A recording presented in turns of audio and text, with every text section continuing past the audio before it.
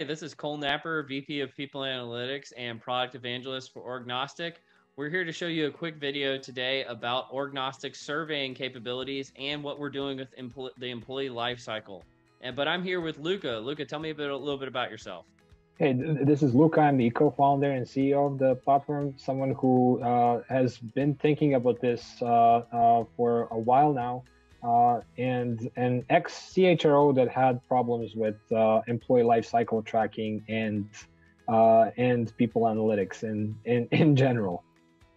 We'll have to dig into that in another video. But Luca, do you want to show us a little bit about, well, first of all, we're on the landing page of Orgnostic's website. So if you want to come here and start a free trial or book a demo, this is what it's going to look like. But do you want to show us what it looks like, the end result of one of Orgnostic surveys?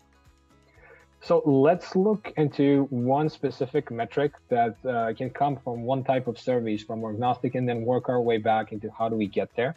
So what I'm showing you right now is a simple exit reason distribution metric. And maybe I shouldn't say simple because it's probably not something that you're used to seeing when you're thinking about exit reason distribution. The way that, or what we are showing here right now is a distribution of answers of your employees who left the organization or decided to leave the organization, and how they're rating different aspects of work and what they're expecting to gain and lose with their future employer. That way you can look into both what are the things that they're willingly leaving on the table that you offer as a set of your perks, benefits, or the ways of working, as opposed to what they're expecting to gain with this move to a different employer. Why does this kind of information matter, Luca? Oh, well, this is crucial for you to actually figure out what are the things that you're investing currently in that are not making that big of a return or not making a crucial impact on your employee experience. So for example, here, employees are in this current economy willingly losing on the office proximity and some aspects like even immediate value of cash compensation. In this scenario, some of them are just leaving equity on the table for the long-term career opportunities, long-term value of cash compensation, and kind of company reputation in this scenario. Yeah. And then we can drill that down and see by different departments, how do these concepts actually change? Like whether our engineering profile is going to be vastly different than our marketing profile. And that is giving us a very different kind of profile of the benefits that you're providing and the full employee experience that you're designing for these different departments or teams. Well, if we're talking about exit survey, that's probably the end of the employee life cycle. But what about other surveys and how do they play a role throughout the employee life cycle? So let me work it back to you. So what do we do at Orgnostic is basically we are connecting multiple sources of data. So if we go back to the turnover chapter where I was showing you this exit reason distributions metric, you're going to be able to find there everything that is related to turnover, from the number of leavers to turnover rates to who are the groups that are at a higher risk of leaving. So it's basically combined. What you're saying, Luca, is that Orgnostic actually merges in survey data with all the other data about the workforce when it comes to turnover or any topic that's surveyed about in the employee life cycle. Is that correct?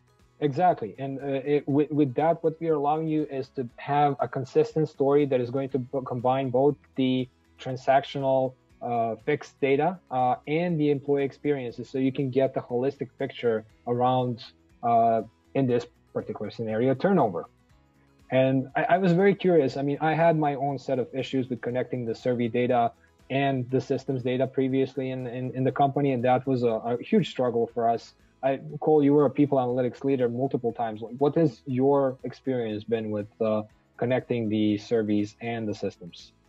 Oh, you've got problems. Vendors not giving you the data if you're using a vendor. If you're doing your surveys internally, you have to deal with all the messy data yourselves of trying to link that to other organizational metrics. It becomes pretty complicated pretty quickly. And so having a tool like Orgnostic that can do this out of the box, that sounds amazing. Yeah, and what we can basically do is we give you a home screen where you can go in, you can set your surveys, you can find a number of different predefined, academically validated surveys that are available to you.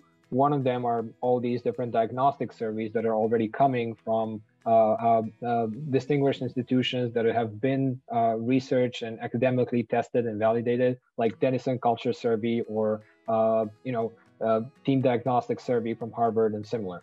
But you also have these sequences that we call data fillers, or think about them as automatically triggered surveys based on certain events in your HRS or ATS data. So exit survey, once you turn it on, is going to start the sequence to both an exit employee and their team leader and collect additional information to fill in some of the gaps that you might have in understanding the reasons behind why people are quitting, that you can then analyze deeper by different demographics, different segmentations of employees like performance, salary categories, et cetera, et cetera. Wait, are you saying that I don't have to have a human being querying everybody who's leaving the company and manually sending out surveys all the time, that Orgnostic will do that for me?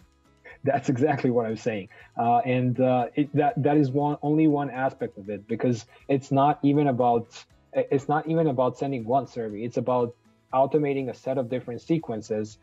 Think about the onboarding process, right? You can send one onboarding survey, but it's not going to uncover quite a lot, right? So what you want to do is you want to automate a sequence for both the new hire and their team leaders. And then within the first 90 days, what you can get with these like very short to the point surveys is, a bunch of different new metrics that are related to just the skill set level at hiring, time to productivity, quality of hire, and then relate back a quality of hire to your recruitment process and unlock the quality of different sources or different processes in your recruitment and selection process. Oh my gosh, quality of hire, that's like the holy grail in recruiting people analytics. So that's amazing. But Luca, what if I don't see the content here that I want to survey about? Can I create my own surveys? Yes, you can. So we have the capability of creating the custom surveys, and that is something that is obviously bringing in more of the specific set of metrics that you want to unlock. That is something that is quite idiosyncratic, something that is tied to your organization. What you're losing, on the other hand, is the ability to benchmark. And if you continue using something that is a standard out there in the market, there is an opportunity for you to actually benchmark data and explore it from a different angle as well. But we can even add your questions into our survey library. So if you did want to benchmark in the future, you could, right? Exactly, yeah. So if we have that survey library that isn't big enough, and if there are other companies that are also using those surveys, that becomes then an opportunity for you in the future. Awesome. Well, this has been a little teaser on Orgnostic's survey capability. But if you want to book a demo, we showed you where. And thanks for listening to us today. Thank you.